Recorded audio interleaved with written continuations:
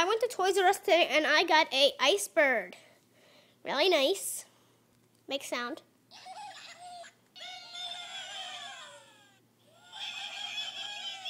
Inward space tag. Red eyebrows. Really nice stitching. It's the same tag as the orange bird. Well, orange bird has the same tag as this one. This is 5-inch ice bird.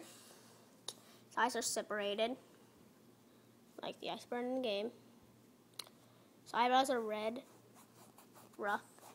It would make a noise if I rub them hard. Hair is like but it feels different though. It really feels something. Like it feels weird. Tail, but it feels kind of weird though. Like really weird. Like weird. Doesn't feel like the same material you would buy a normal Angry Bird plush. Doesn't feel like the material I have with my Angry Bird plushies. Anyways, it's really nice. It's like a cube. Doesn't have like a everything. Its beak is yellow. The National Geographic. Well, not National Geographic. I mean the Daily Guide. Well, I don't know where it said, but it said its beak was made of ice. Its power is like you slingshot it, and then like freezes, and it helps the bluebirds complete. Hold on, wait.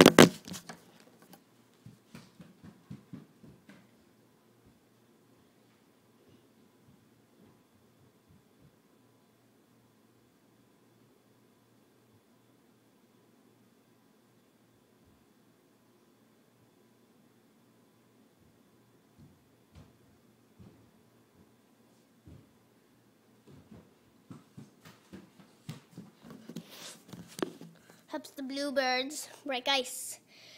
Yes, I have the bluebird. Yeah, anyways, so anyways, that's it for the review of the Ice Bird plush, Bluebird Space. I will see you on the next plushie review. Bye.